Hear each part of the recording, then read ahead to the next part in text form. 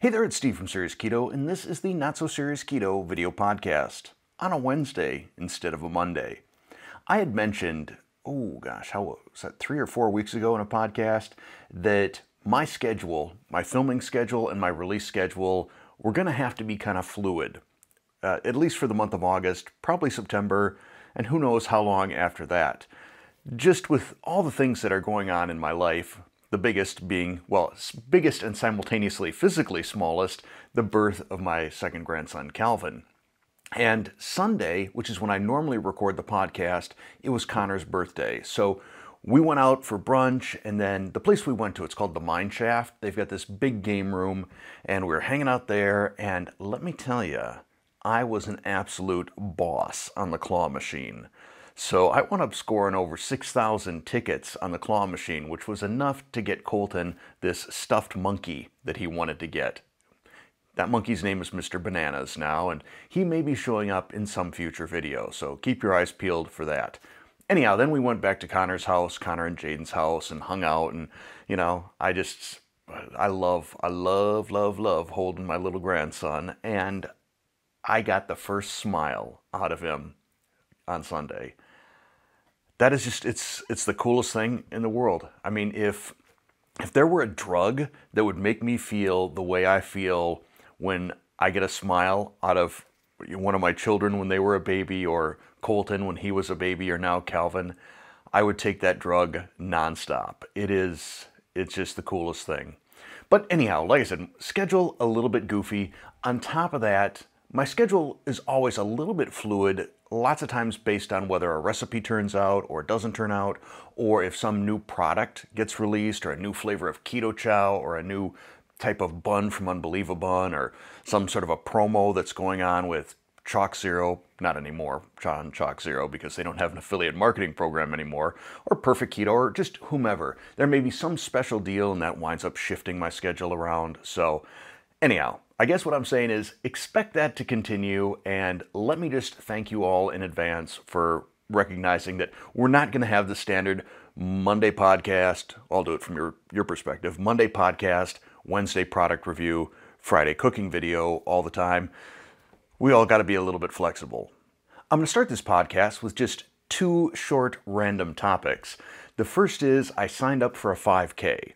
I've never really been into running. In fact, there was a long time in my life that I just hated running.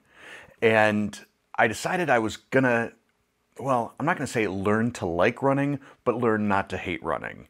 And I'm not doing this as a weight loss thing. I'm doing this to improve my overall cardiovascular health, which, according to the Ultra Human Ring, I'm 61 years old in terms of my cardiovascular health. So I want to get that down below my actual biological age. And I'd been fairly consistent on getting up in the morning and running or walking, depending on what day of the week it was.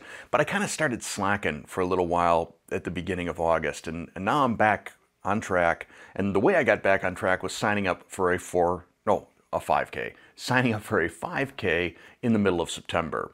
So that's now sort of I think we referred to that as a forcing function back in the business world. I've always found that when I have a deadline to work up against, I get a lot more excited, a lot more motivated. So doing the 5K, I think it's September 15th, but the goal is that my overall time on it is sub 24 minutes, which would mean I'm a sub 8-minute mile, which was, I don't think I ever hit below 8 minutes in my life, including in college when I was running a little bit. So that's my goal there. I'll let you know how it goes. It has nothing to do with keto. The next topic is going to seem not keto, but I'm going to try and loop it back in. The other day I was at Costco, and I go there about once a week, but we're low on softener salt, so I bought some softener salt. And usually softener salt, at least when I get it at the hardware store, is 40-pound bags. They're 50-pound bags at Costco. And as I was carrying them downstairs to put in the water softener, I thought, wow, this is not enjoyable.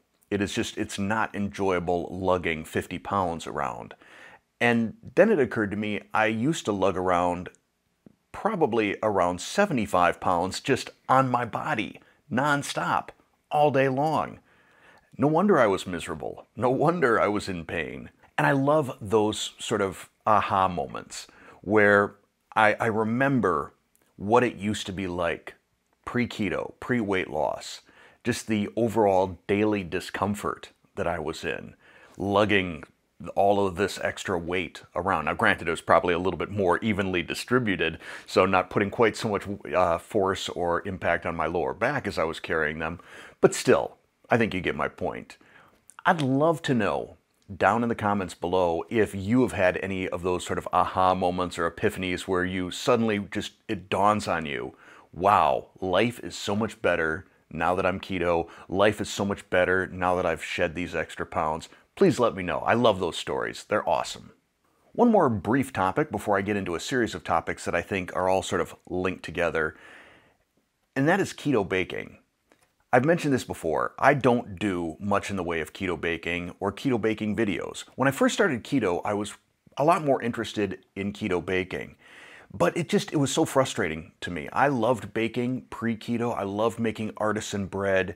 And the reason I loved it is it was predictable. Keto baking, not so much. And it just involves so many more ingredients.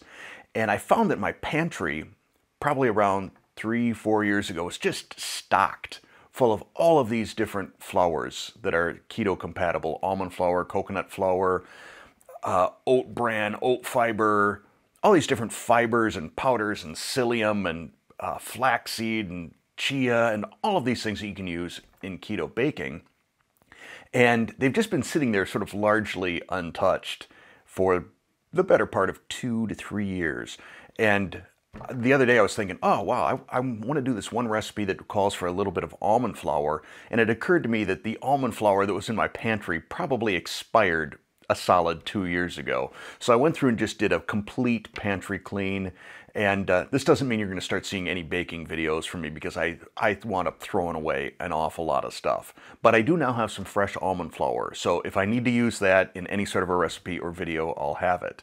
But ultimately, when it comes to baking, I far prefer to leave that to channels that are better than me. You know, Carolyn Ketchum at All Day I Dream About Food, Indigo Neely, Alicia at Keto Upgrade. Those are the ones that come to the top of my mind. I'm sure Heavenly Fan has got some baking videos as well, but I am completely comfortable in letting all of those other channels do that sort of stuff, and it has freed up a little bit of pantry space for me, so bonus there. A big reason I started Serious Keto, and the reason I continue to do Serious Keto, is I want to be a helpful resource to the entire low-carb community.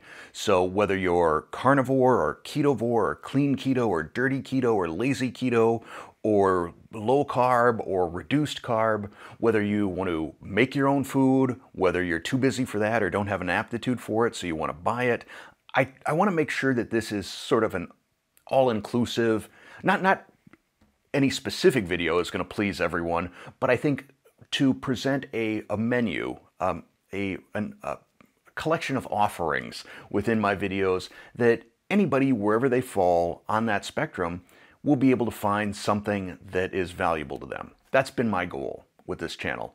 And that means that sometimes I will create videos or recipes or review products that don't appeal to people necessarily.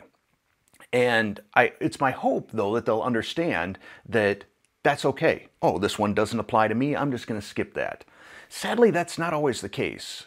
Sometimes I get some pretty unkind comments on some of these videos, and no more than the ones that I got on the Cool Whip or making your own whipped cream video last week. It was disappointing, the reaction from a lot of people. People saying that I was insulting because I was showing how to make whipped cream, or that I had one person say that I'm trying to drive people to a path of bad health or something along those lines by showing how to make a substitute for Cool Whip. And I just want to address a couple of those comments just so people understand why I made that video.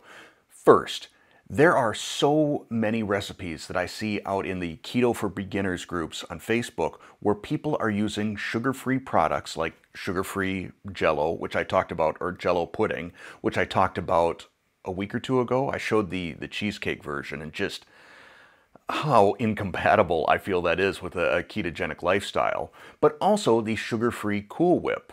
And I thought, why? Why buy this when it is so easy to make? And I know that a number of you already know how to make whipped cream, but there are a lot that don't. I mean, certainly, if you know how to make whipped cream, there was a time when you didn't know how to make whipped cream. So why is it insulting that I'm showing some people how to make whipped cream? Because at one time, you didn't know. Furthermore, I think that a significant number of people who are either Gen X or younger probably couldn't tell you the difference between Cool Whip and whipped cream. They were sort of synonymous to all of us. In fact, if someone said, go get some whipped cream, I would have gone out and gotten Cool Whip because I didn't really recognize that there was a difference between the two. So I wanted to show that there is a difference between the two. One has got all kinds of crazy ingredients. The other, super easy to whip up at home, maybe 2 ingredients, cream and a sweetener.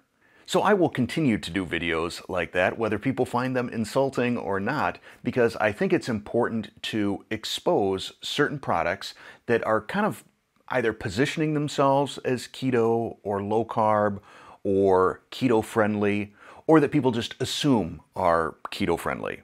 I mentioned the Jell-O sugar-free pudding. I've mentioned now the sugar-free Cool Whip. The other thing I see people posting recipes with pretty much on a daily basis are the Mission tortillas. Now in my epic tortilla review, I reviewed the Mission tortillas. I'm not sure which part that was. There was 3 parts to it. I think I reviewed 26 different tortillas and did glucose testing on all of them. Really kind of burnt out on that series after that. But Mission was one of the ones that I think it had the highest glucose spike of any of them. And I've tried a few different Mission tortillas, including their street tacos, and every single one of them over 30 points, over 30 milligrams per deciliter of glucose movement. Additionally, I think they all contain either soybean oil or canola oil. I forget which one it is. But I find that whenever I have soybean or canola, I feel it. I feel it in my knuckles. I feel the inflammation. They start feeling puffy. Lots of times I'll feel it in my lower back or my knees. So Mission, I would say don't buy Mission. And I'm not here to just throw Mission under the bus. What I am here to do, though, is encourage people, test your glucose. See how things affect you. And for me, the Mission tortillas, not a good thing. So the 2 brands of tortillas that I like that are relatively easy to find in grocery stores are the Olay Extreme Wellness and La Banderita. Both of those have a pretty gentle impact on my blood glucose, and neither of them cause me inflammation because they don't have soybean or canola oil. So if you are out on any of these Facebook groups and you see people using Mission tortillas, I would tell you the recipe does not require that it be Mission tortillas. I would go with one of those other 2 brands that I mentioned. Another thing that came out of me doing that Cool Whip video is I started getting all of these requests to do other junk food or fast food sort of clones. And I don't know that I'm going to do that. Mostly because I don't remember what a lot of these things taste like. Back very early on in this channel, I had come up with a McGriddle clone that I thought tasted pretty much spot on to a McGriddle. But now that I'm 5.5 years into this journey, I don't remember what a lot of these things taste like. I mean, there are fast food restaurants that I haven't been to in 20 years, and certainly I've had almost no fast food in the last 5.5. I think the only thing that I've had have been 2 instances of Taco Bell in the last 5.5 years. And one was an instance where Terry said, hey, I'm going to Taco Bell. You want me to get you anything? And that's wonderful that she made the offer, but it's also a temptation I can't resist. And I decided I want a bean burrito. That's it. Just a bean burrito. Not going to hit the whole family meal like I normally would, but just a bean burrito. And I am pretty sure I felt some inflammation after that. Didn't knock me out of ketosis, but I didn't feel great. And then another time was just sort of poor planning. We were doing some work at Courtney's apartment, and I didn't bring along any keto bars or anything like that. We hit a point, we were there longer than we expected. There was a Taco Bell not that far away, so we went to Taco Bell and I had a beef burrito. But that's it, 2 burritos. That's the extent of the fast food restaurant food I've had in the last 5.5 years. So trying to rely upon my memory of what certain foods taste like so that I can make a clone, can't really do it. And I'm not especially willing to go out and try one of these things at this point in my life, at this point in my keto career, just so that I can try and make a clone of it. That said, I can think of 2 clone recipes that I've done that I'm pretty proud of. I'll put them in the end card, you know, when we got stuff over here on the side. So check them out if you want. Now, looking down at my list, I see that I had one more topic that I was going to cover. And I suspect that it's going to be maybe a smidge controversial.